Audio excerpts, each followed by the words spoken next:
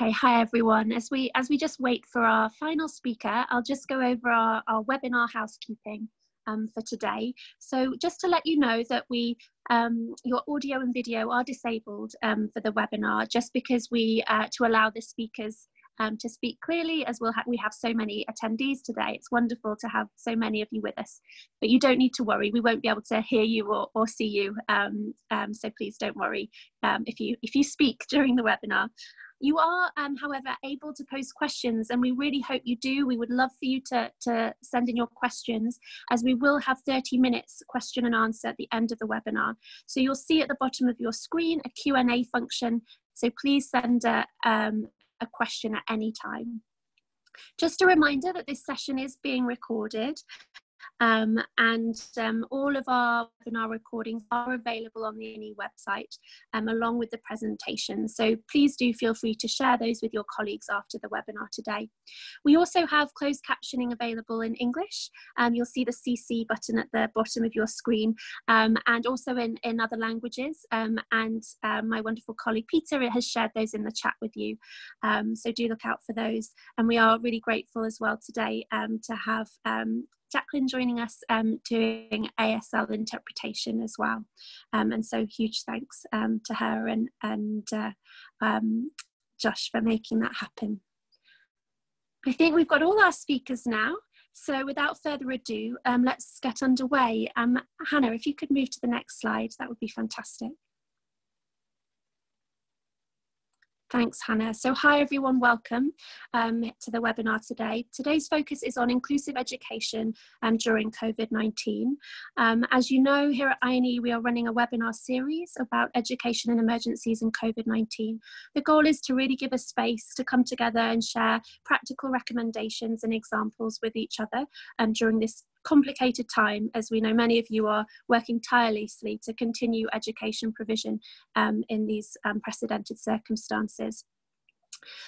You can find all of our recordings on the website. The topic today is a really important one for us here at INEE, and we know it's very important to all of you. We've heard from our members in recent weeks that this is a real priority area, and that there are real concerns that we make sure, as we adapt programs and policies quickly, that we make sure we're including all children. I'm very grateful for the panelists for joining us today, and to all of you. So thank you for being on. Before I talk about today's agenda, I'm just going to hand over to my wonderful director, Dean Brooks, here at INEE, for more of a formal opening. Thank you, Dean. Thank you, everyone. Really happy to see so many of you on this webinar. I'm looking at the number now. I see over 270 people, and I think that's so great. This is such an important topic, one that we're very excited to actually talk with you about. And just to say, you know, we know that with COVID-19, that children with disabilities, young people with disabilities, gender issues, language issues, inclusion covers so much, and these are the most vulnerable. These are who we really have to make extra efforts to reach. I want to thank USAID for providing us with ASL interpretation. Very excited to see INEE offering that service today, and hopefully in the future we'll have more opportunities to show and be an example of how inclusion can really take place. I encourage all of you to pay attention to the fact that the INEE minimum standards does have inclusion as a cross-cutting issue, and I also wanted to mention that INEE has a task team on inclusion that in the past has created guidance on being inclusive and how education in emergencies can be inclusive.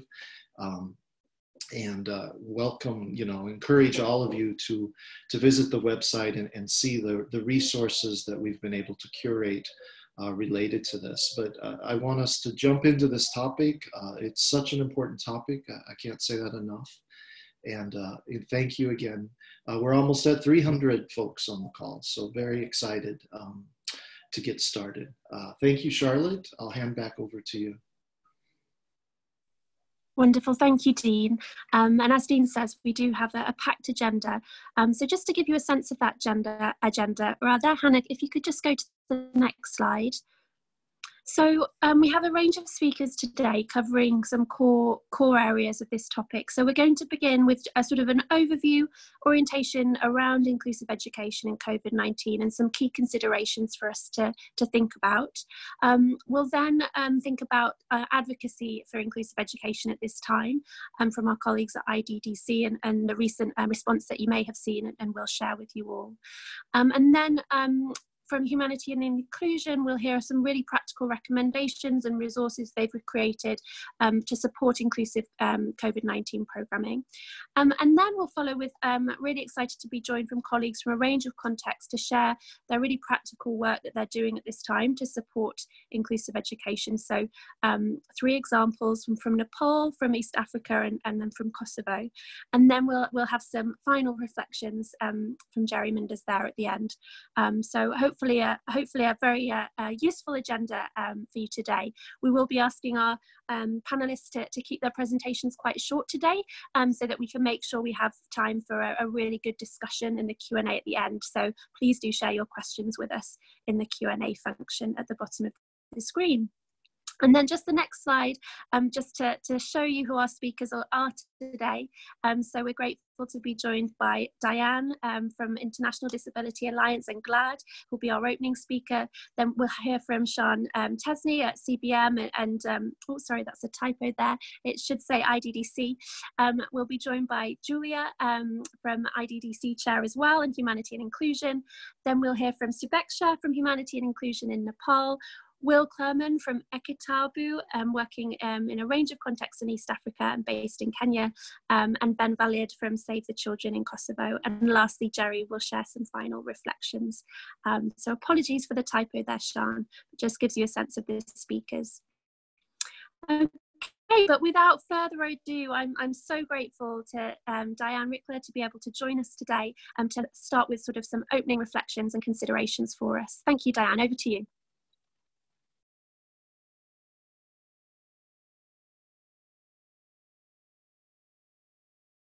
Thank you. Just trying to get my video to start. Can you tell me if you're on? We can see you well. You can? Okay, great. So first of all, a huge thank you from GLAD and the IDA to the INEE for organizing this, and fabulous to see how many people are participating. Often, you know, it's been recognized that even at the best of times, students with disabilities are the most neglected from education. And so during this, and often in times of crisis, those who are at the back of the line get pushed further and further back. But it's really wonderful to see the support from INEE and from all of you who've joined today. We've really been struck by the consciousness on the part of so many people working on the ground about the need to ensure safe, equitable, and inclusive education with a focus now on distance learning while schools are closed. And countries are also asking what the best way is to support parents and teachers as they cope with their new roles with the balance out of kilter in terms of their own work and having their children at home. And, you know, the fact that we're having this webinar is a recognition that there are, the best guess is 150 million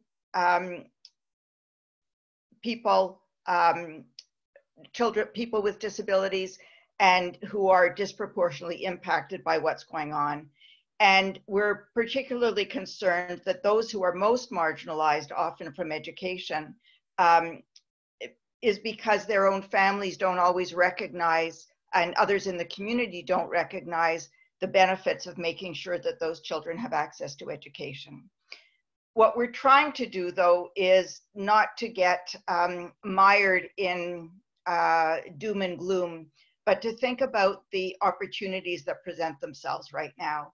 And the 3 main benefits, the 3 main opportunities that we see in terms of potential now are the opportunities to increase stability and routine for learners, the opportunities to increase access for students who've never attended school, and the opportunities to increase equity and inclusion. And if I could just say a couple of words about each of those. I mean, first of all, in terms of stability and routine, all those involved in education know that routines can provide structure and a sense of safety that can improve learning outcomes. And having so much focus on distance learning gives us a chance to work with parents, teachers, and support specialists to try to increase the stability and routine for all learners, including those with disabilities. In terms of increased access, the investment in distance learning provides us with an opportunity to reach out-of-school children, even those who did not have access to education before the pandemic, for reasons such as disability, geography, socioeconomic status, gender, and other marginalized identities. And this really gives us an opportunity for future disruptions to the education system, and to make sure that educational materials and training are being developed in ways that will be inclusive. And in terms of opportunities to increase equity and inclusion, what we've seen as material is being gathered is that much of the work on distance learning does not really take equity and inclusion into account.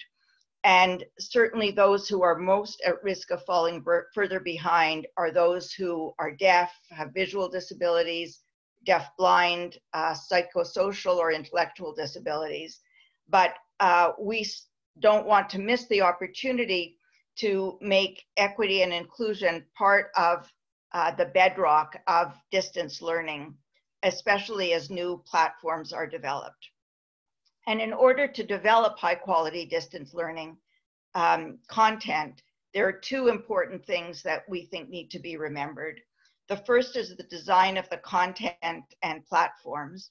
And especially important is promoting platforms and content which integrate the principles of universal design for learning in providing multiple means of presenting information, so that students can access education through a wide variety of technology. And this is a way, a focus on universal design for learning is a way to improve the quality of education for all. There will be in the materials that you receive a link to a site that provides examples of using ICT to implement universal design for learning. So in terms of content, first is the platforms, but then also representation. And while developing new content, we need to take advantage of the opportunity to include characters that represent the full range of human diversity, age, disability, sex, gender identity, ethnicity, and other minority populations. And this can really help us to advance global efforts towards greater gender equality and inclusiveness in education. I really want to underline the fact that when well done, equitable and inclusive distance learning can improve the quality of education for all children, whether they're marginalized or not. And we encourage you to think about equity and inclusion as foundational pieces in the design of any COVID education response, and to review the equity and inclusion related resources that we'll be providing at the end of the webinar. I just want to make sure that you know on whose behalf I'm speaking today. I am the co-chair representing the IDA of the Inclusive Education Working Group of the GLAD Network, together with Hannah from the World Bank. And the GLAD network is a coalition of bilateral and multilateral donors, as well as foundations, the private sector, and organizations working in the area of disability.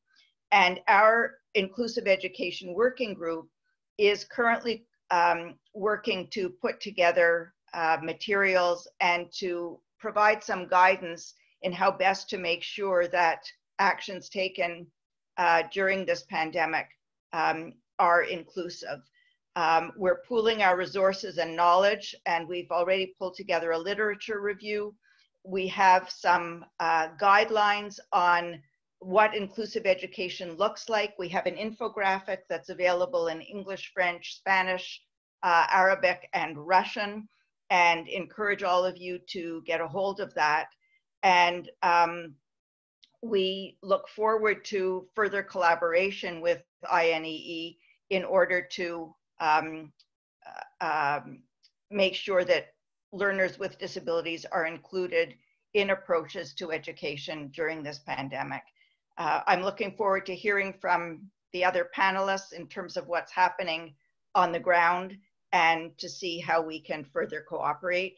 And I'll just note that a link to our resources has already been posted in the chat.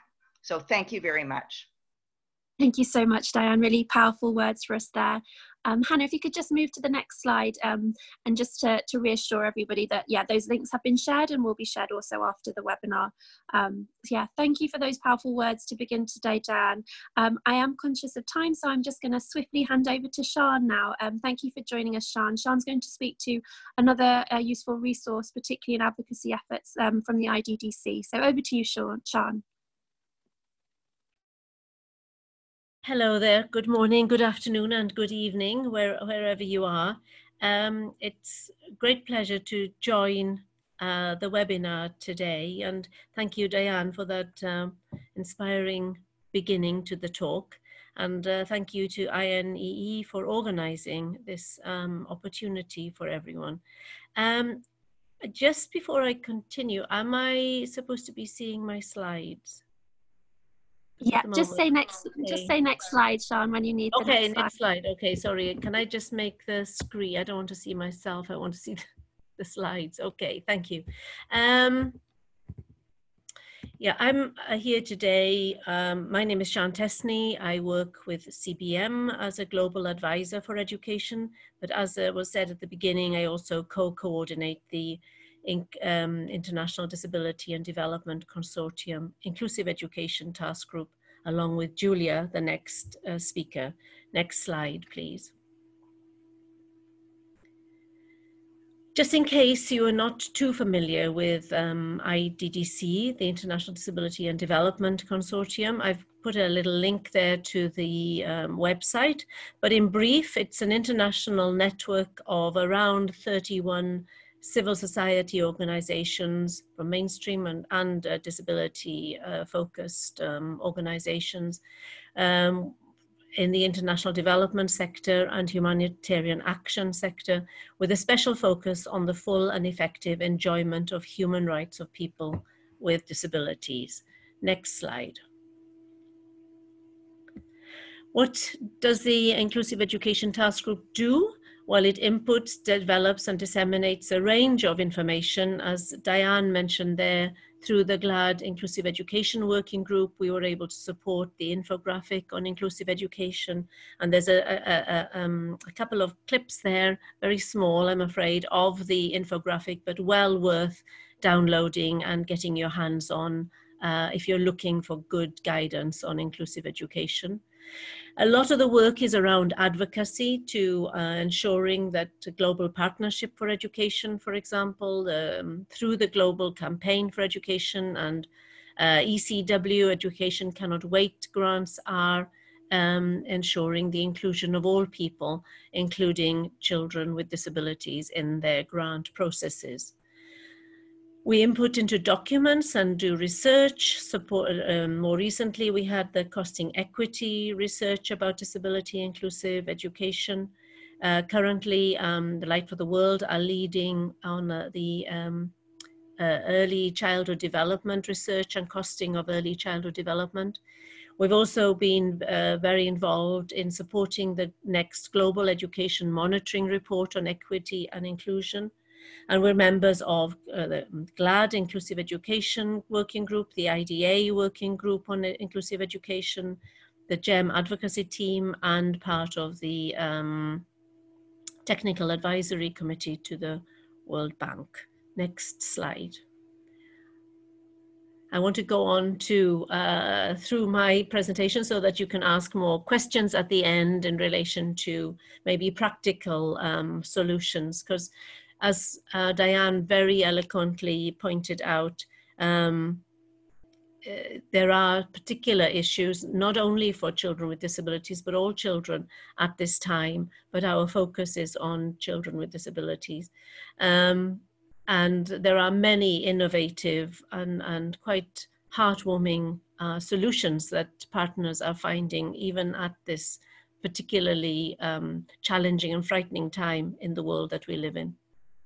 Well, in response to the COVID-19 situation, the IDDC Inclusive Education Task Group got together to write this response, and the link to the full response will be there on the link that will be shared, I assume, at the end of this session. Next slide, please.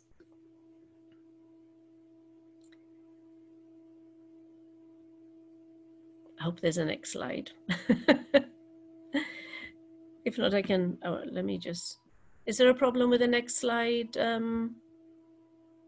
Charlotte, or shall I revert to my own? We can see it, Sean. So if you keep going, we can see the slides. Okay, yeah. Okay, now I can see it. I couldn't see it. So I just wanted to look at some key messages from the response. Sorry, can you go back one slide, please?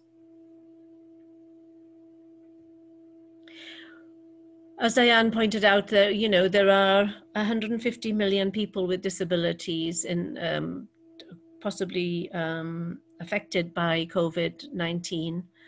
But in terms of, we knew already before the COVID-19 hit the world that at least 50% of out-of-school children in low and middle income countries included children with disabilities. Very often they were amongst the poorest families, amongst the people, the population of children with disabilities we knew were amongst the highest in terms of dropout rates, and very often once dropping out of education would not return to education. And yes, technology is a solution for the future, but we have to ensure, is there access for all? And I don't want to repeat what Diane said, but some of our partners are reporting, intermittent internet. Access is limited at the moment and needs planning, it needs expertise, but has huge potential. And certainly many of our partners are already using technology to great benefit and are already looking towards the future and adopting the universal design for learning approach. Access to smartphones is limited, but still, again, we are finding, the families may get together. One person has a smartphone, and families are getting their children together to learn together through smartphones that are available. But school is much more than education. For many children, it's the one meal a day that they get and that they have their nutrition for their life. So at this time, it's very concerning that poor families may not be getting access to food. It's where they access health. Many children with disabilities have other underlying conditions which require additional health support needs. It's where children will feel safe, and certainly many children at risk are reported at the moment to not be safe, to be at risk of abuse, to be part of child labor, even if it's within the home, or maybe caregiving within the home, looking after elderly relatives and so on.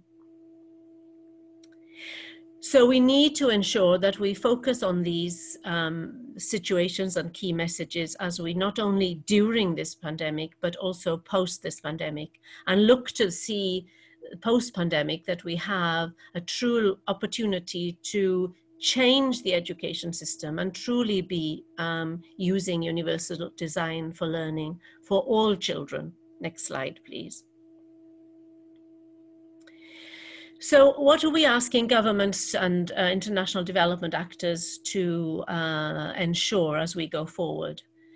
that children and young people most impacted are prioritized in this response. And of course, for us looking at those children with disabilities. That alternative education provision is accessible, reasonable accommodations are catered for and based on individual needs. That there is adequate financing for inclusive education during and after the COVID outbreak. Disability inclusion should be mandatory for qualifying for GPE, ECW, and so on. Technology and media for learning in a variety of accessible formats need to be in place. Specialist support to children with disabilities should be given special dispensation to operate during lockdown periods. And I've seen some really interesting ways that how therapy, rehabilitation is delivered via technology, and seeing parents taking this on board themselves. And I'm really quite excited about that opportunity for the future. Responses are coordinated and cross-sectoral. Civil society, including organizations of people with disabilities, are consulted along with their parents. The voices of children and young people with disabilities are heard and involved in designing and implementation to response plans. Teachers and educators need to be secure that their salaries are paid for during this transition, that they are trained to manage this new way of educating. And specific actions are taken to ensure that the most marginalized children are effectively included and supported in their return to school when they do reopen. Thank you very much. That was quite fast, but I hope to speak to you later. Thank you. Thanks so much, Sian, and some really important advocacy messages that I'm sure many on the webinar can use in their own work and own advocacy efforts. And again, we'll share the links to all of these resources that are available. And again, just to thank our colleagues at GLAD and the IDDC for supporting the planning for this webinar. So again, I'm going to move quickly on. I'm now going to hand over to Julia at Handicap International, who also co-chairs the IDDC, because Julia is going to share with us some really practical examples of what programming can look like at this time. And I see many of the questions coming in are about that. So really excited for Julia to share these examples around distance learning and support to teachers and support to caregivers. We'll also share again these resources which are available on the INEE website in our resource collection. But Julia, over to you. Thanks very much, Charlotte. Hope you can hear me all right. Yes, so thanks again. Huge thanks for INEE for the opportunity. I won't go too much on that, but it is a great opportunity to talk to you all together about this really important issue. Yes, so I work for Humanity and Inclusion, used to be Handicap International, and this presentation is more about practical tangible actions that are taking place currently in some of our projects around the world. Next slide, please, if it moves on. Oh, it's having some, there you go. So what I wanted to talk about initially was this idea of the twin track approach.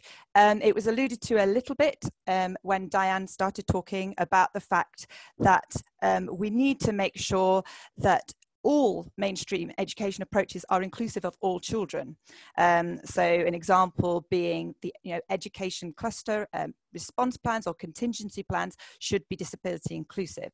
But on the other hand, or on the other track, we need to make sure that we are looking at specific needs for children, and that might be different sometimes. So we might need to have alternative teaching approaches or modalities so that all children can access education. And I'm going to go through that in a bit more detail as we go through. What I wanted to do was essentially, we've developed some really basic 10 top tips style briefs, which are now on the INEE website, which these are hyperlinked to. So when you receive the pack, you'll be able to go straight to them. And they're in the themes of inclusive digital learning, teacher resources, and home-based learning. So I'll move straight on to the inclusive digital learning, which is the next slide. It seems to have a flip every time. So basically I'm sharing just a screenshot of a couple of the tips. There's 10, so these are just 2. This is also, by the way, it does have an alternative text for people who use screen readers. So if they want to look at the presentation, you will be able to read the text and look at the text and the diagrams using a alternative text, which is, I'm also highlighting that point to say that we tried to make sure that all digital resources are accessible for people who are using screen reader technology or voice output technology. Admittedly, that's more in a high-tech environment. So in terms of the practical application, so the first point is about the use of free online lessons in core subjects to supplement core curriculums. What we've tried to do is to look at, there are a whole raft of these available. Many organizations have done huge compilations, which was actually mentioned recently on another INEE webinar about UNESCO's compilation of distance learning, for example, and many others. We tried to look through those and just pinpoint ones that maybe have some more accessibility features. So perhaps have, for example, the Global Digital Library might have some things that have sign language videos, or there's sort of audio books and different resources on some of these free online lessons that are more accessible to learners who have different needs and different ways of learning. And the second point here is about free resources to print out for home-based learning, so that we can still use distance learning materials, and then maybe some people have access to that, but maybe not the people at home, but we can still make use of these resources in order to print off some materials and make some packs that we could then send home. So it's a kind of ways of working with digital learning, so that it's not necessarily everybody has to have their own device or tablet in their home, which might not be possible. Can you go to the next slide, please? And then I'll share with you some examples of how some of our teams are using those principles of using digital learning. So in Gaza, and I see somebody on the line who also could speak to that later if there's questions, they have been developing videos of interactive and fun lessons created using local smartphones by teachers, using that sign language, because they are teachers trained in sign language, and inclusive teaching techniques, so lots of concrete materials, using motivating ways of teaching with using play-based techniques, going back to Diane's point about universal design for learning, where we have to use many different ways of presenting material to keep children's engagement.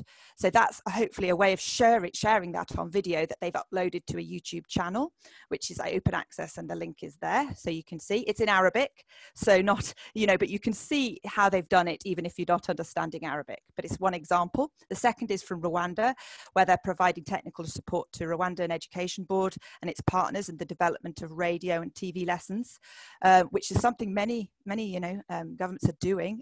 Ministries of Education are doing that. But what they're trying to do is make sure it's using inclusive approaches. So again, the principles of inclusive education, so making sure that it's at the right pace, making sure that all children are going to understand the material, that there's plenty of repetition, and also there's a focus on making sure there's sign language interpretation on the TV lessons as well. So those are some of those. Again, we have somebody hopefully on the line who can talk more on that from Rwanda. And Lebanon, something with the slides went a bit strange, so you hopefully get it in your pack. But they've also been using more of the free websites that are available, sharing that with their partners, promoting that amongst the students who do have access to digital learning.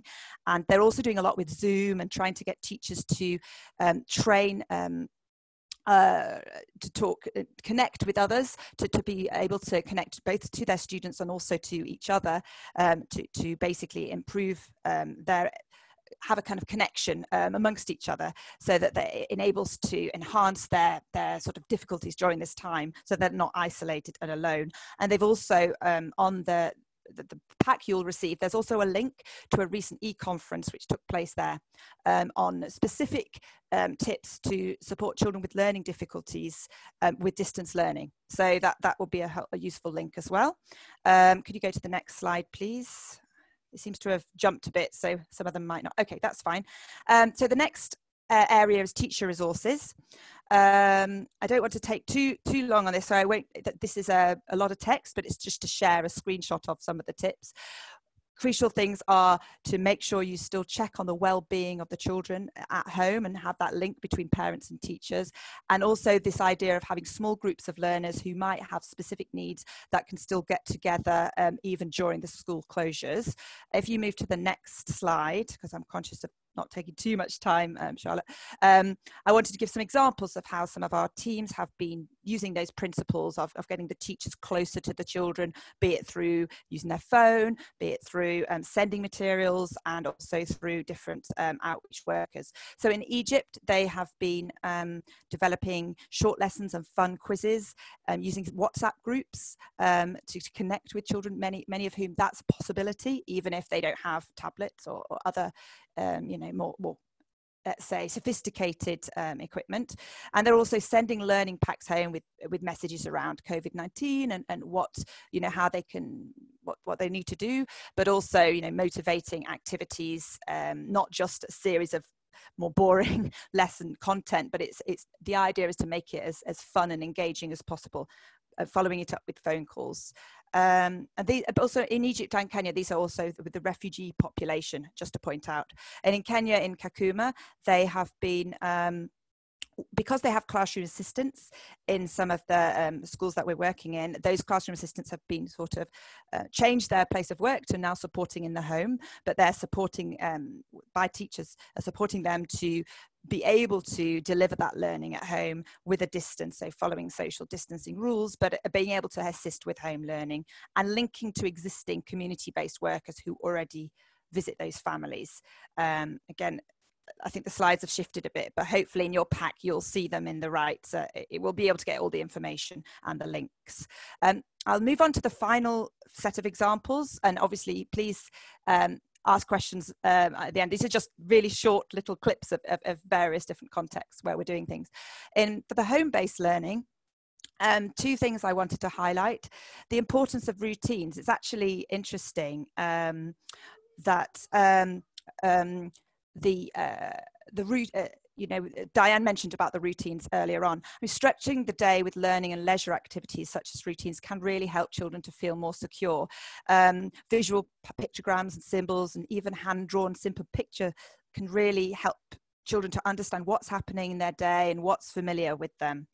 And also this idea of coping with stress, to trying to reduce a child's level of stress by talking with them in a calm manner and adapted to his and her, level of understanding. I think we wanted to include something in this around, making sure sort of the psychosocial elements of this. So it's not just about academics, it's also about what the children are feeling and going through. It's a difficult time for all of us, making sure they're being explained, the situation's being explained to them well. So that's why that's what included in the top tips there. So if you move to the final slide, it's just to say some examples of how we're connecting with parents really through different community-based initiatives within a country level. So learning from the Ebola crisis, the teams in Sierra Leone already have some experience of having to have, school closures for a whole year in that case. So they had some experience of community-based rehabilitation, volunteers supporting small groups of learners to access radio lessons by supporting them in small groups. And this time around, it's more difficult to do, larger groups because of the rules, but they're trying to do it more small, individual at the moment, individual home visits. But the idea is that when radio is up and running, hopefully a similar thing could happen, because children with disabilities quite often, many children find it hard to just listen to a radio lesson and concentrate and be able to then follow to actually answer the questions and understand all the content without some support. So that's something that we have had in the past learning from. And then finally, Uganda, I just wanted to add some examples of learning through play and the importance of learning through play and using local materials, because what we're trying to say is there's many, materials that don't need any money, just local materials that people have around, especially in the early years, that they could use to develop home-based learning, be it through using sand and sticks and counting with,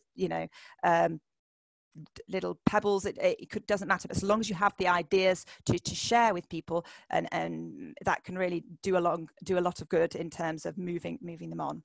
It's a bit of a whistle-stop tour. I just wanted to give some examples, but for a much fuller example of the whole raft of things that are going on at one country level, I'll hand over to my colleague for that. I'm sorry about the fast. I was very conscious of the time frame. That's why, apologies to Lydia for that one.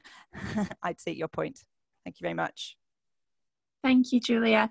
And thank you for sharing the resources. Just to remind everyone, we do have the COVID-19 resource collection on the INEE website, and these top tip sheets that Julia has given us a quick tour of, they are all available there. So thanks, Julia, for an overview of those top tips and these practical examples. I think very helpful for our attendees. We do see these questions coming in. We are seeing them and recording them, and we'll get to them in the Q&A. But I'm actually going to hand over now so that we can hear more of these practical examples from a range of country contexts. So Hannah, we can stop sharing the presentation, and we'll hand over to Subeksha, who's going to just share a little bit more about the work she's doing in Nepal. Thanks for joining us. Subeksha, if you want to come on video and off mute, that'd be great. Thank you. Is it fine? Yeah. Hi all, I'm Subeksha Karki, and I'm working as an inclusive education technical advisor at HI Nepal. So I'd like to thank INEE for providing the opportunity to share some of the initiative that we have been doing in HI and supporting Nepal government. So at the federal level, the government of Nepal is putting in place a series of measures to address the situation. And the government of Nepal has formed a committee to coordinate the preparedness and response efforts.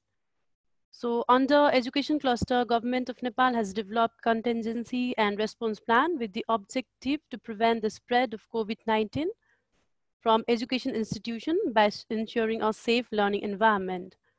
So as a member of education cluster, HI Nepal have been providing technical inputs and feedback in the education contingency plan. And then we are also ensuring that these activities and plans developed by Ministry of Education, Science and Technology are accessible, as well as those plans address the need of children with disabilities. So as a part of support of the initiation developed by the education cluster, HI Nepal has also developed the educational public service announcement to support families of children with disabilities, which is being broadcasted through national radios and local FM stations. Through this PSA, families of children with disabilities will know that they could also support their children in educational activities such as games, story telling, poems, educational song, and then engaging their children in some exercise if it's possible, when those children are not going to school and then they are staying at home. So we are also working with consortium partner to identify the accessibility of learning packages developed by Ministry of Education, Science and Technology for targeting early grade readers. And then we are analyzing the gaps as well as providing the recommendation. So basically we are ensuring that this materials, like package of the learning materials is with the larger font, they are like easy read, they are available in the Braille, and then some storybooks are also available in sign language. So we were also planning to provide a list of free supplementary online education so that it could support children learning. So these are basically the federal level activity or the education cluster activity that HI Nepal is supporting. In terms of community level activity, where currently during the lockdown period, the movement is not possible, thus we are supporting through distance support through telephone to our target beneficiary in one of the project implementing area. So basically we have provided the virtual training, share the learning materials or the material developed by HI to the community mobilizer, who have then trained the volunteer. Basically we call the volunteer as big sisters, so that they can support on daily basis as well as need-based support to children with disabilities and their families. This community mobilizers and volunteer, they meet, they have the virtual meeting every week where they they are updated about the current situation, and as well as they share their own experiences with each others. These volunteers are also providing this distance support to parents and caregiver of children with disability to ensure that this proper care as well as their parents are supporting through the education or learning of their children.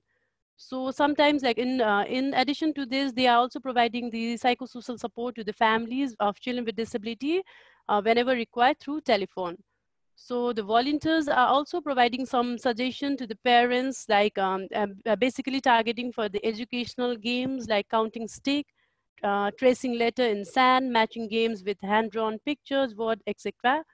So we are also planning, once the lockdown is lifted and if some movement are allowed, so this volunteer will do the home visit and also support, like provide the support to parents to develop the low cost or very low cost materials using the local resources like vocabulary card, tactile alphabet, or the visual timetable, and so on.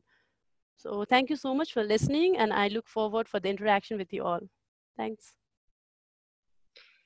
Thank you so much for joining us today from Nepal. It was just so helpful and powerful to hear about those examples. So thank you so much, and we'll look forward to hearing more in the Q&A. I can already see comments in thanking you for such a great presentation. So thank you, Subeksha. I'm now going to hand over to another example. Hannah, if we could bring the slides up again, from Ekitabu, based in Kenya. Will joins us today, who again going to give a perspective from their work in Kenya, but also East Africa more broadly. Thanks for joining us today, Will. Over to you. Okay, thank you, Charlotte. And well, thanks, Charlotte. And also thank you, Josh Joseph, for including me in this. I'm learning a lot. I'm really happy to hear the voices and the ideas of people whose work I've seen before and greatly appreciate. So now, having heard the context a bit, I also, I think I can figure out how best to use the 5 minutes that we have here. And I want to keep the time if I can. So I'll say up front that what we'll talk about here are IKITABU response with partners on the ground in East Africa, focused on Kenya, but also working in Rwanda and other countries. So in everything that we do, IKITABU focuses on accessible digital content for inclusive and quality education. The particular concepts that we're working on exploring with partners in COVID-19 response focus on curriculum differentiation using low-cost, accessible digital technologies. I mean, our understanding, and it was great to hear Diane speak at the outset, also the comments that Julia made as well, and Sean, of course, just the focus on universal design for learning. I mean, our simple understanding that I think is probably shared by most people on this call is that when your building is designed for people on the margins, your building works better for everyone. That's the focus that we bring to the work that we do, that mainly revolves around accessible teaching and learning materials. So in that context and in our COVID-19 response, the question that we're asking, the question that we're digging into in the work that we're doing and with partners, in particular with Leonard Cheshire in Kenya under DFID's Girls Education Challenge, is how and to what extent can digital technology improve learning outcomes for children with disabilities and professional development for teachers? A, in the short term, while schools are closed due to the COVID-19 pandemic, and B, in the longer term when schools reopen, including the potential role of school systems in COVID-19 testing.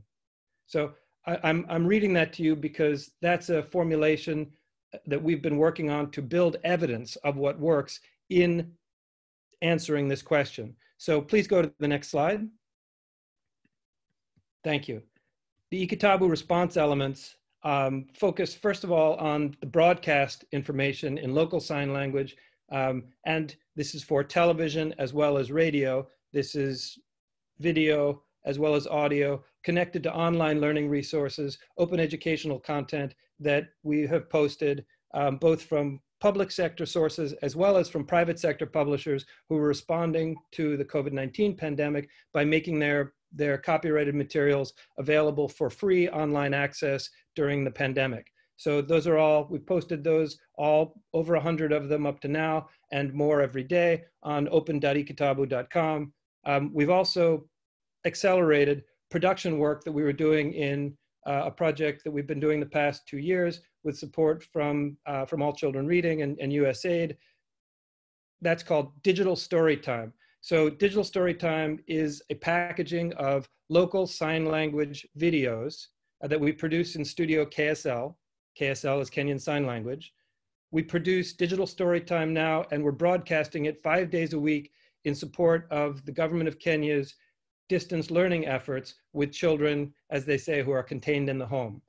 Digital Storytime has now been, this may be news to some people on the call, including Josh, but we've just learned that KICD is so happy with the material and the feedback that they've gotten that they are now talking about mainstreaming this storytelling in Kenyan Sign Language for the mainstream curriculum with all children. I guess just go to the next slide and we'll talk about that there quickly. So this is just a screenshot of what's up on open.ikitabu. You can see that there are many stories from our partner African Storybook here that are all open educational resources. This is from last week. Oxford University Press has now committed to put their materials up online for free. All of these materials are in accessible EPUB format, both for use with screen readers, and some of them, not all of them, contain the sign language video that we have built into the EPUBs and posted to the Global Digital Library. Next slide, please. So Ikitabu Digital Storytime, this is the splash screen that shows up on Kenyan television now twice a day, 5 days a week. Next slide, please. So in Digital Storytime, it's 3 episodes, well, three stories per episode of the Kenyan Sign Language video storybooks that we've been producing for the past 2 years. When KICD reached out to us and asked us for accessible content that we could mobilize, that we could deliver very quickly for them to broadcast on the Edu channel, we accelerated work we were doing in Studio KSL to package up those Kenyan Sign Language videos. All these stories, the woman you're looking at there, she is a deaf Kenyan signer. All the stories are signed by, in Kenyan Sign Language by deaf Kenyan signers. And they're led by the director of our Studio KSL, who is a deaf educator herself, Georgina Uma. Some people on the call may know her. Georgine is a teacher, a certified teacher in Kenya, and she is the one who is helping us to make sure that the Kenyan Sign Language, the local sign language that goes into every storybook that we produce is correct, accurate, and even respects regional variations in local sign language. Next slide, please. The format is straightforward. I guess to conserve time, I won't go into the depth of that, but you can at least see how the story, it's another example on the bottom of the screen on the left of how one of these storybooks works. Each of the storybooks has not only the signer who is the storyteller and the background, but also captions as well as audio and music for hearing children.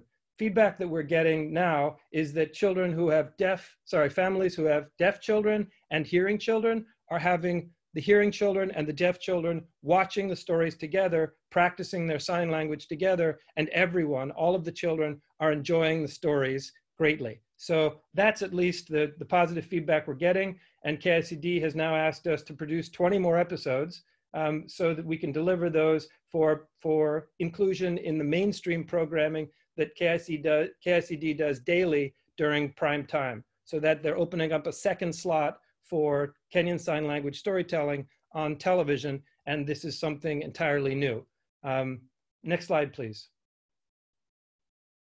I won't spend any time on this. This is just here because all of the materials are connected to online learning resources in the cloud. Next, please. So in the work that we're doing, not just in Digital Storytime, but also broadly with partners, including, as I mentioned, with Leonard Cheshire, the focus is on, first and foremost, on accessibility of the teaching and learning materials. And our main focus is materials that can be delivered for quality education with government approval rapidly. So that means we focus first on materials that are approved for the local curriculum, whether they're from public sector or private sector, and the accessibility that we bring to those materials focuses on these different formats: output in electronic braille or for print braille, embedded audio, whether it's human narrated or using text-to-speech rendering with screen readers. The video, I've already shown you some quick examples. Interactivity, we build interactive materials into the content when we digitize it and connect that to learning analytics. That's something that ministries of education are particularly excited about, and it's something that we have to bring to them because that's something that seems to motivate them strongly. I won't spend any more time on these, but I will say that some of the most exciting work that we're doing, even right now in COVID-19 response, focuses on children with intellectual disabilities. I've mentioned the deaf, but also children with intellectual disabilities. The Leonard Cheshire team in Western Kenya has been very focused on the fact that children with intellectual disabilities, as well as children with hearing impairments, are frequently the most marginalized of all. And working with their team, next slide, please. Next slide, please. Okay, great. So I guess, oh, no, not that one, yep. Looks like the slide is a little bit big for the display, but that's okay. Yeah, so the focus, back to the concept of UDL, the focus on curriculum differentiation for all children, meaning meeting the child where the child is, meeting the learner with the different abilities and disabilities that that learner has. That's the focus of what we're doing to support teachers right now while schools are closed. We are doing what we can through broadcast means, not just television and not just radio, but also through phone and WhatsApp support and SMS to children and families in their homes. But the teachers who are in the projects where we work, some of those teachers have stayed in active communication with us and our partners, and our focus is on how can we best support those teachers while the schools are closed, to build capacity with those teachers, even to build their skills. For example, in a quick short example here, we found that in instruction in Braille, our biggest challenge is the Braille skills of the teachers. If we want the children to learn Braille, then it's vital that the teachers have Braille skills themselves. So with the Leonard Cheshire team, we're focused on how do we accelerate the teachers' understanding and facility with Braille, so that when those teachers return to the school, they can help the children to use the Braille and to access the materials in Braille better. The teachers are a critical priority for us, especially while schools are closed. So maybe I will just wrap up there so that there's time for the questions. Charlotte, shall I hand it back to you? Thanks, Will, and thanks so much for the presentation. And you can see in the comments how helpful people have found it. So really appreciate you sharing these examples with us, as well as resources that participants can access. So yeah, look forward to hearing more in the Q&A. Thank you very much. Yeah, in the interest of time, I'm going to quickly hand over to our next sort of example, practical example, this time from Kosovo. So Hannah, if we close the presentation and let's welcome Valid, and Valid, if you could put your video on so people can see you and just share some of the work you've been doing in Kosovo. Thank you. Thank you, Charlotte, and thank you to INEE for the opportunity. So I'm Valid Rubi. I'm working for Save the Children International country office in Kosovo. And I will briefly present the work we are doing to support distance learning of children with disabilities during the COVID-19. So starting from the first case we had with the infection in the country, the schools were closed by the government in mid of March. And right after the Ministry of Education has started to provide TV lessons for primary school children. But those lessons weren't inclusive to children with disabilities. So we started to kind of think and support the distance learning of children with disabilities. So what we did was we started to build a cooperation with the Ministry of Education and other service providers, coming from resource centers, but also experts from the university and OPDs. So we started to build a website, which is an online platform where we are posting different learning activities to be implemented at home for children with disabilities. The website is going to be launched tomorrow and will be a starting point where all children with disabilities will have the chance to implement learning activities at home. So we see this as a platform as a very important tool, which will strengthen the cooperation between the schools, parents, children, and everyone involved when it comes to supporting the education of children with disabilities during and beyond the COVID-19 lockdown period.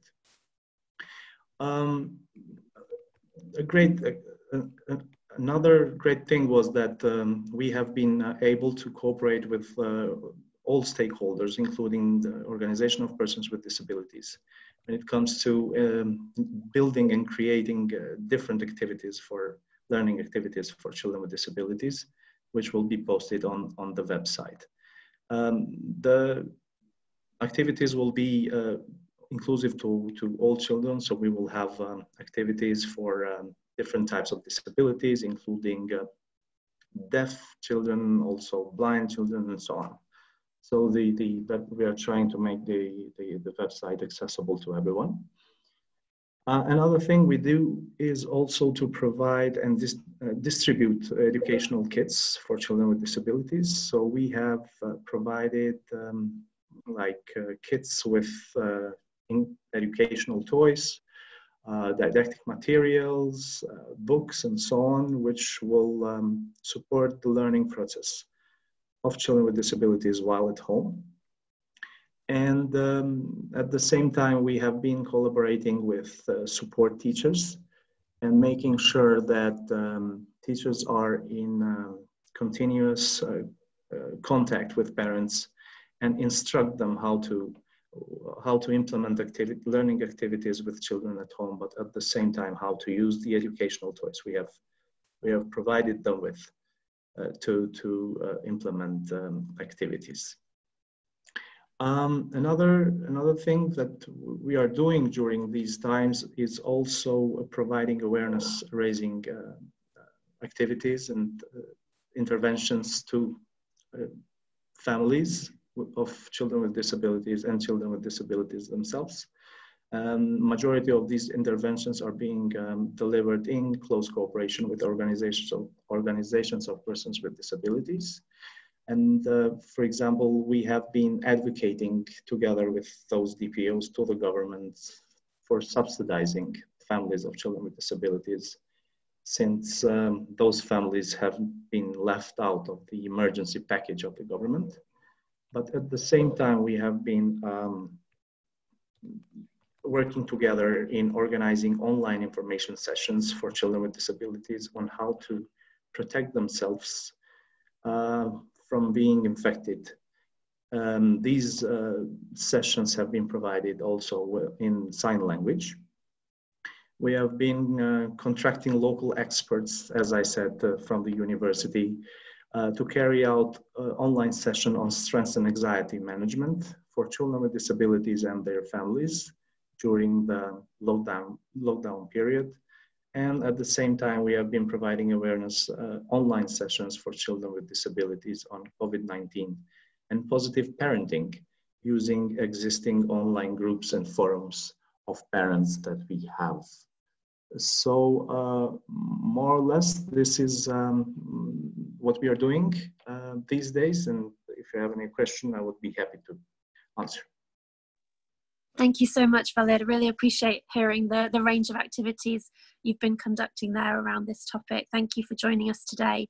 So we've reached the end of the presentations here, and I know we've got a lot of questions coming in, and we look forward to exploring those. Before we start the Q&A though, I'd just like to ask Jerry, if you could, Jerry, come on video and off mic, and if you don't mind keeping the reflections quite brief, Jerry, so we have time for the Q&A, but it would be great to get some reflections from you as we move to the Q&A. Thank you so much for joining us today.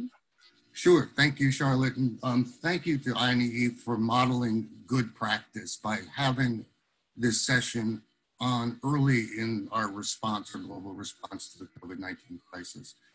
I will be as brief as possible. I think we heard a lot of encouraging things from the panelists so far, and I want to thank them. I've been thanking Diane Richler for her candor and intellect for 20 years. And so thank you, Diane, for a couple of things. One, for saying that inclusion is about more than children with disabilities. It's about children with multiple barriers to education and historic barriers to education. I will say that I'm not maybe as optimistic as Diane. I want to thank Sean for a really good description of the challenge of the mention of survival needs of children with disabilities and the list of musts for governments and donors to follow. And then for all the practical examples given by our panelists. I do have some concerns, and I want to open with a brief quote from someone I've never quoted before, and that is King Abdullah of Jordan.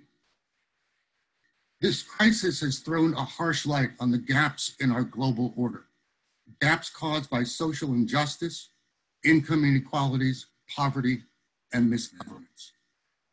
I think it's important to realize that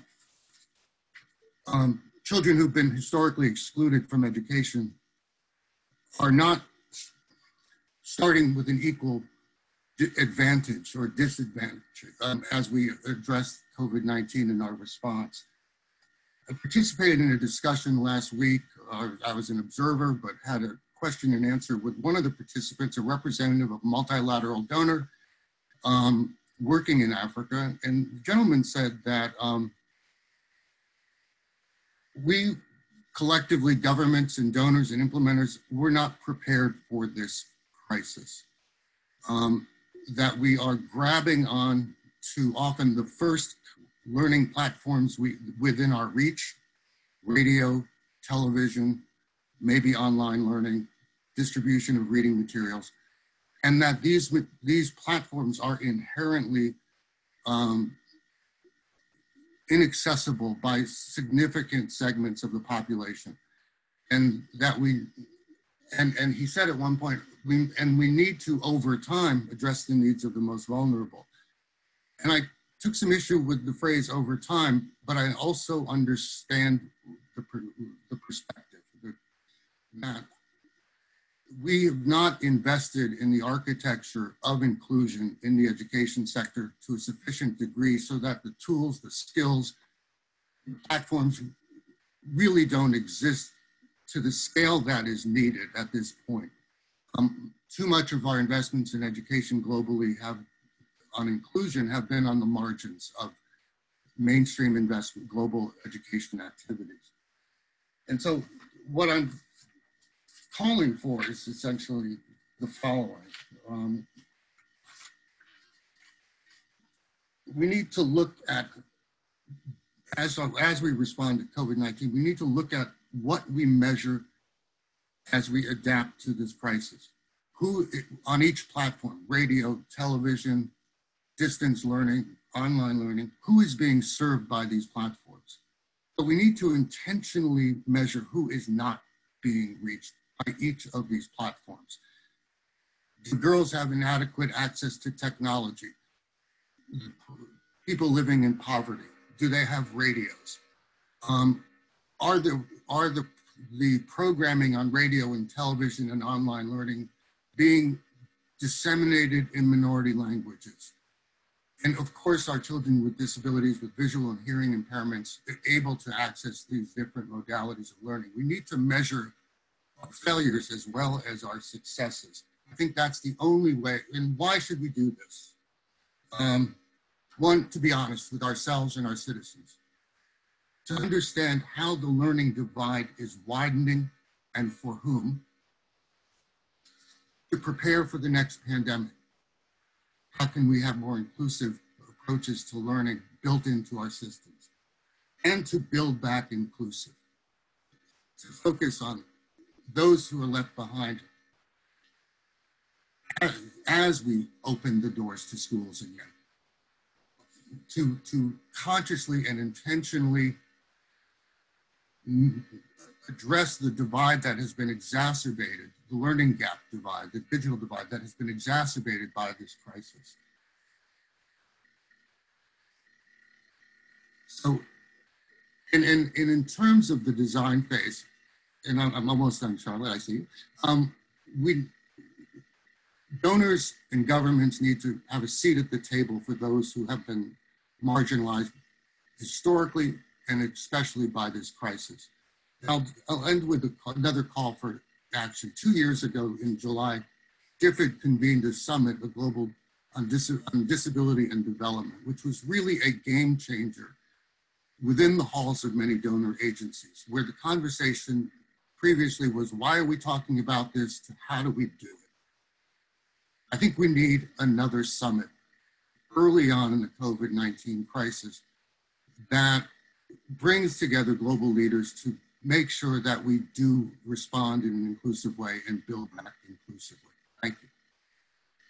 Thank you so much, Jerry, for those powerful words. And I'd like to thank all the panelists today. I think it's been a range of really practical examples, but also really, really powerful messages that for us all to take forward, I think, in our work around this hugely important topic. So thanks to all of you. I'm actually going to ask all of you to now put your video on as we move to the Q&A. So we've just got about 20 minutes and there's been some great discussion happening in the chat and the question and answer box. So if all of our panelists could come on video, and we'll move to those questions, but a huge thanks to all of you, and huge thanks to everyone who's submitted questions.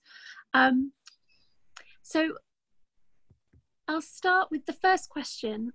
Is really been coming up throughout the presentations today, and we know it's one that many, particularly in humanitarian contexts, a challenge people are facing when we talk about distance learning, and this is how we can provide this kind of support in really low resource, low tech, low connectivity environments.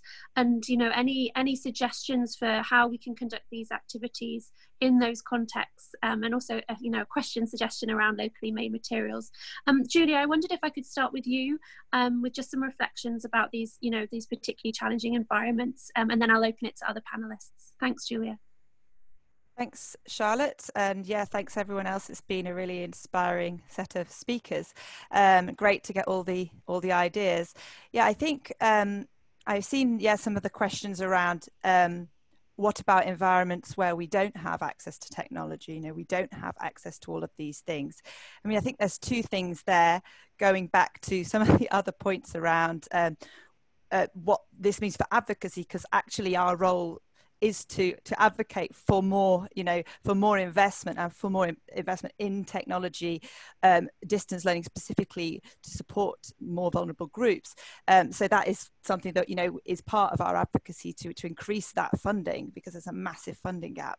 So that's something we should be advocating for. So the likes of the wonderful presentation from Will, you know, with Ekitabi, wouldn't it be wonderful if that sort of thing was available to children in these different contexts? There's no reason. I mean, a lot of these things are offline, don't necessarily need technology, you know, to be connected to the internet the whole time. You just need to be able to have the actual devices that are loaded up with the relevant resources. So I think that's one thing to focus on. But before you get to that point, clearly we're in a situation where a large majority of the kids that we're working with up and down in all of these countries, you know, it's very much low technology, low levels of resources. So really it's those kinds of ideas where, as we were saying, you know, what can we do to still connect to parents? And actually going back to Diane's original point, which I liked, is that yes, it's not an ideal situation at all, this, but maybe this is the sort of the opportunity to say, how can we connect more at the community level?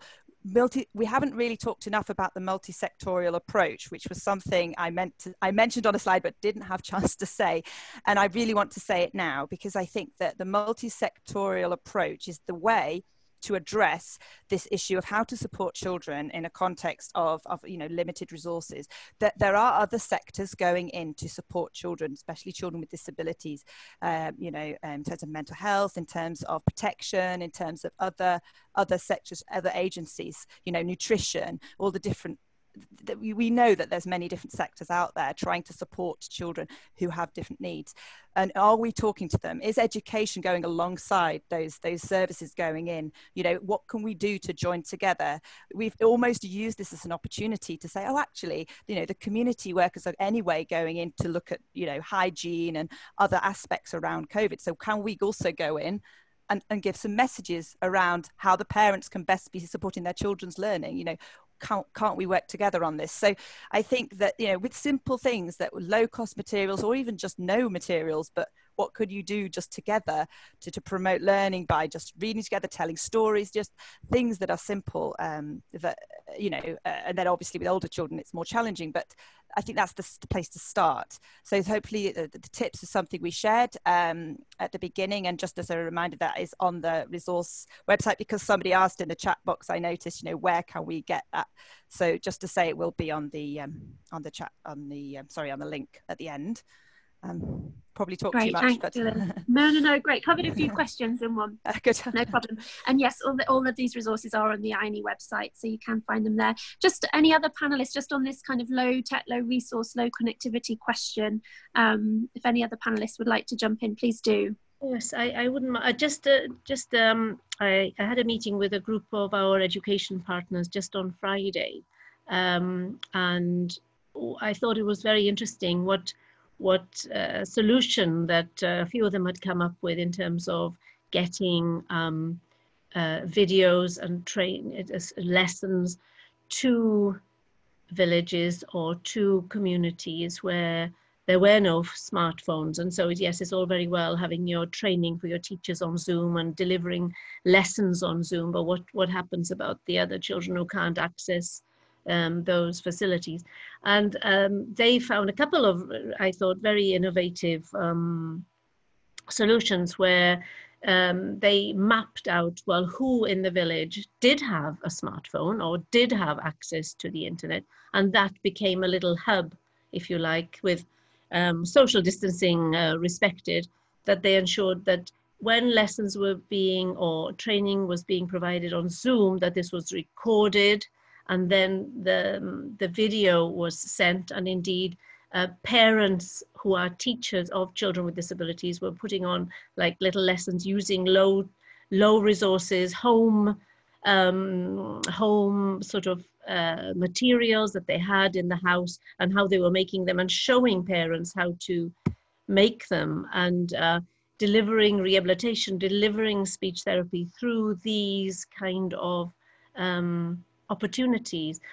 So I think for sure there are possibilities out there, and they then have gone into looking at, and our next meeting will probably bring this to the fore.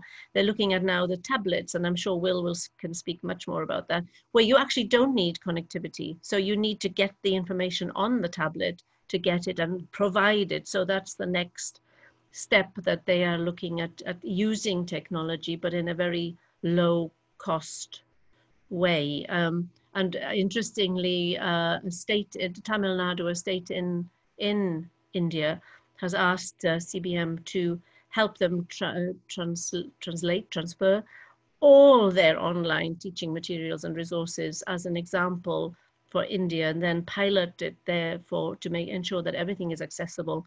So because, as has been said several times, if materials are accessible to children with disabilities, it will be accessible to all children. And I love the sign language example. I think, a world where children will naturally learn to sign together from an early age will promote adults who will sign and not fear signing. So, and this apparently will then be looked at throughout India. So I think there are examples, but there are huge challenges. I think what Jerry said is absolutely right. You know, we really do need to get global leaders. We need in country, you know, our advocacy has to include our district education officers, our ministers of education. We have to advocate for them to find, you know, yes, we have to reach the least reached, but at the same time, we cannot ignore the advocacy that needs to go on. That's Right. my Thanks, contribution. Sian. Yeah, really helpful additions there. Thank you both. It's a question that's come up and again, so really appreciate those reflections, and perhaps something we can all continue to explore together and share more strategies for addressing. Julie, I'm conscious you mentioned sort of cross-sectoral collaboration. That's another question that's come up. And Subeksha, I'm conscious you mentioned this in your work, that sort of around intersectoral planning. And we had a question just asking if you could speak a bit more about how you went about that, how you engaged other actors in other sectors. Could you speak a bit more about that? Hi all. So actually, like for under HI Nepal, we are working in different like sector, whether it's like health, whether it's education, and different approach like livelihood and all those things. So basically, like when we are like disseminating the information related with the like prevention of or the awareness raising activities of COVID-19, not just related with the education. We also make sure that those like the volunteer, they communicate to the parents of children with disability that this type of information is being shared. You need to listen to the radio, or you need to like, and if there is anything like relief packaging being distributed, these volunteers like who are working for the education sector, they are also being engaged. Like we make sure that they know that these relief packages are being like distributed, and then these children with disabilities and the families are most vulnerable, and they need to be aware, and they need to be like they need to get those relief packages as soon as possible. So we are like through within our existing project, we are collaborating with each other, so that each of these activities are not doing in isolation, but rather than in collaboration with others thing. Great, thank you for sharing that. And I think we're hearing that in all of these webinars, in all of our work around COVID-19. This is sort of an important time for us to be putting that intersectoral work into action. So appreciate the examples there. Thank you for that. Diane, I just wondered if I could come back to you. We had a question or two around, you mentioned that distance learning could contribute to stability and routine, and a couple of people have asked to hear a little bit more about that. Could you speak to that? Sure. I think that, you know, one of the underlying themes that comes through from everything that people are saying is the kind of disruption that's happening in homes and communities, and the disruption of routine really has such a negative impact on the ability of learners to maintain the skills that they have and to acquire new ones. And so I think that for me, one of the key issues here is the importance of getting messages out to families that, you know, in inclusive education within a school context, we've learned that one of the ways to be really efficient is not to use the special expertise to support students, but rather to use the special expertise to support teachers so that they can teach. Right now, it's those families that need the support. So I think that it's really important to have strong messages going out to families about how routines can help them to manage what's going on at home. And I think the examples that Julia used in her tips really give some simple ways that families can learn to make a schedule and keep to a schedule, and how that will help them to keep their children calm and comfortable. Regardless of the modality that's being used, I think that it's possible for families to schedule a few times in the day where the focus is really on education. And in the materials that are being shared through this webinar, there are some examples of how to apply a universal design for learning and an ICT toolkit. But some of the things that have been mentioned in terms of, you know, whether it's a radio broadcast in areas where that's available or television where that's available, or even if it's somebody in the community that has a device that they're able to share, to make sure that that happens at a regular time, that it's not sporadic, because it's the regularity that's going to really help the children to be able to feel secure. Thanks, Diane. Really appreciate that response. I'm now going to move to a question that's sort of around sort of this importance of advocacy efforts at the moment, but also kind of global efforts to coordinate around this. So there's a question asking how sort of the global disability movement are coordinating advocacy efforts, but in particular monitoring country response plans to ensure that disabled people in general and children with special needs in particular are not left behind. So I don't know if Sean or Julia, if you work with IDDC, if you could speak to any sort of that efforts, particularly around this monitoring piece, as there have been a few questions around that.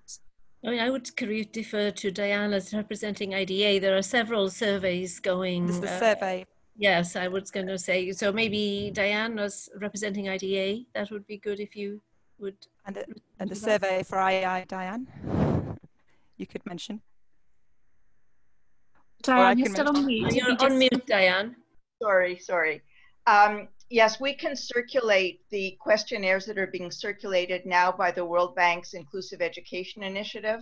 And in fact, there's going to be another meeting after this one of some people working on that, and we can make sure that the message from here goes out. IDA is also trying to collect information, and I can make that available to the people organizing this webinar so that it can be shared with everybody. USAID also has been gathering a tremendous amount of information, and some of that is being made available through the GLAD network, and we can make sure that you all get the information on links to all of that material. Great, thanks so much, Diane. Might just add as well, there's been a lot of work. I can see things popping up in the chat box about GPE and ECW, and then it just so there's been a collective effort in the the disability community, I guess to say, related to education, to make sure that the GPE and ECW do have a focus on children with disabilities, and the ECW grants definitely do. So there's all the education cannot wait, and also the the GPE, to basically try and ensure that there's a focus on children, at least a stipulation that children with disabilities need to be focused on within the GPE grants. They're just because there's been a big 250 million provision just recently being announced. Great, thanks so much, Julia. Yeah, no, really helpful. Thanks for flagging that. I'm really conscious, everyone, that we're running very short on time. Just Will, we've had a question around supporting teachers with sort of emergency rapid professional development. I know you spoke to that in your presentation, but any points you'd like to add in case we didn't have time to hear everything? Yeah, sure. Thank you, Charlotte. And let me see if I can connect a few dots in questions that I've been hearing and things have been coming to mind, and Julia's comments and Sean's and Diane's even. So I was really happy to hear Jerry close his remarks with equity, and it echoed what Diane had spoke about at the front regarding UDL as a means to greater equity in education and improving quality education and access for all. In this context of teachers, what Diane was saying a few minutes ago about how we can reach teachers now and what we can reach teachers with. We could talk a lot about that, and I'm sure that many people on this call must know Marie Schulman in Leonard Cheshire and the fabulous work that Marie is doing. I just everything that I'm saying about Western Kenya, I should really just be saying Marie and her team. So we're learning an awful lot there, and the work that they're doing under Girls Education Challenge is magnificent. And there, what we're really focusing on, and this is where I'm going to try to connect the dots, because the question about even the GPE funding that Julia was just referring to, how, and it relates to the monitoring point, how the outcomes for children with disabilities get measured, get looked at, and the evidence that gets brought to bear on the question of how did that COVID-19 money advance inclusion that's a key question for measurement as well, and the monitoring. That I think if, you know, we're doing everything we can to try and make sure that in this moment, in the interventions that we're doing, and particularly with Leonard Cheshire in Western Kenya, that's where I think, for me at any rate, in the work that we're doing, that's where the most exciting part of it is going on, because of the thought process, because of the attention to detail, because of the thoroughness of the intervention, and the understanding on the ground of exactly the context Diane was describing. The teachers are there as a resource. In the village, maybe there's a device. One thing we've certainly seen is that the device of choice now in homes where in low resource settings, the device of choice is a phone. In most cases, in many cases, it's not a smartphone, but it's not a radio as it was maybe 30 years ago. The device of choice, if the family has one device in the home, it will be a phone. So we're trying to leverage that low resource infrastructure. And to the points that Sean was making earlier, it kind of kills me when we talk about video and television even, because so few people have televisions in their homes during this COVID-19 response. And while the stuff that we're doing in video shows great in a slide presentation here on this call, I think most of the people on this call know that the actual impact that you can have through that broadcasting is limited. You have to be able to reach down into the home. You have to be able to reach the teacher even while the teacher's out of school, and building evidence of impact, as well as the cost effectiveness of what one does, what we do in this moment. I think that is what can have the most impact on advancing equity and even application of UDL principles as we go forward. So I'm sorry, I was trying to connect a lot of dots there, but I hope at least some of it resonated. Yeah, no, thank you so much, Will. Powerful message. And as you say, touched on a few of the questions we didn't have time to get to. So much appreciated. Everyone, I'm sorry, we have run out of time. We've run over time. Brilliant questions. We will follow up with the panelists afterwards so that we address as many of these as possible in an FAQ document. But I just want to close by thanking everybody for joining us today, to coming together around this important effort around supporting education in these really challenging circumstances anyway, and now even more complex. So we really appreciate it. And big thanks to our panelists for their powerful words and practical recommendations today. There were a few questions around teachers. We did do a webinar on teachers last week. You can find the recording on the website. There have also been some great questions around gender, and that will be the topic for Monday's webinar. So please do join us for that. And we will, of course, share the recording of this with all of you, along with the slides and the resources that were mentioned today. I'm sorry to cut us off in the middle of a brilliant discussion, but thanks everyone for joining us. And yeah, we appreciate all the work you're doing, and we'll be in touch, continue to connect. Thanks everyone.